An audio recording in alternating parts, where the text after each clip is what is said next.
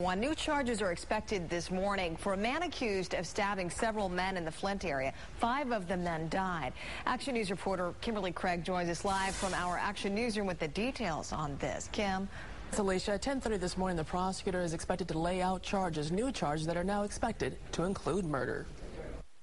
He's suspected in a string of stabbings from the Flint area here in Michigan to Ohio and Virginia. And according to his own lawyer, today, Elias Abulazam is expected to be charged with murder. Today, Genesee County Prosecutor David Layton will hold a press conference to announce new charges against Abulazam, who was arrested last month while getting ready to board a plane. He was headed to his native country of Israel.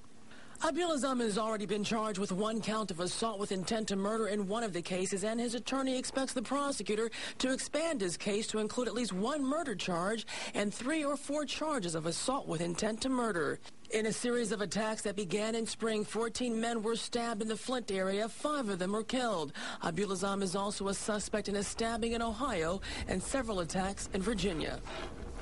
And Abulazam's defense attorney says he wants to look at the police reports, figure out what they're facing and what defenses are available. We'll certainly keep you updated. Reporting live in the newsroom, Kimberly Craig, Channel 7 Action News.